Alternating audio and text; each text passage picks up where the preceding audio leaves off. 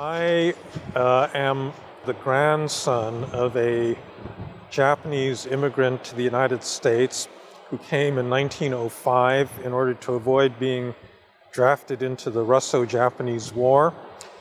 So on my father's side, I'm a third generation Japanese American.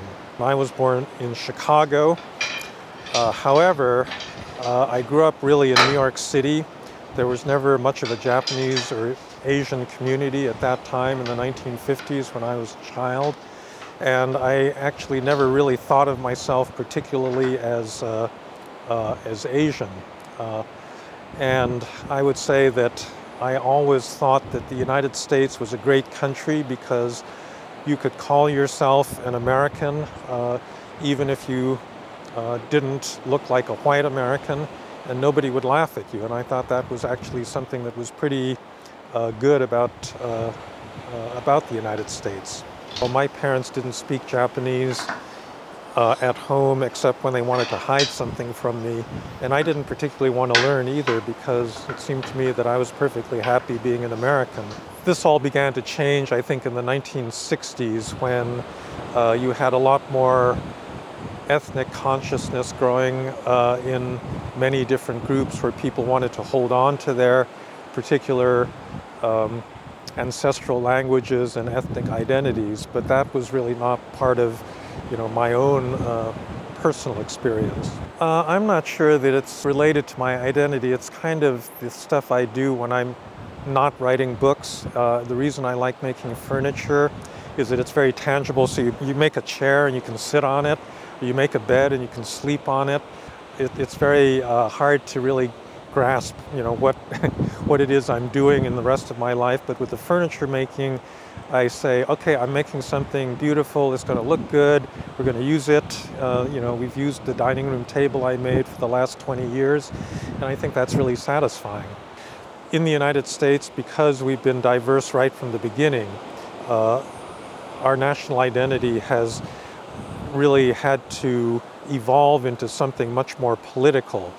And I think that that vision of a non-ethnic identity, a non-ethnic, non-racial identity, has been key to the success of the United States as a democracy ever since then.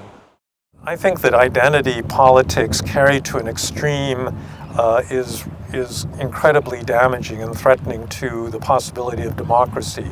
The most extreme examples of identity politics in the world today are places like Syria or Afghanistan, where there is no overarching national identity.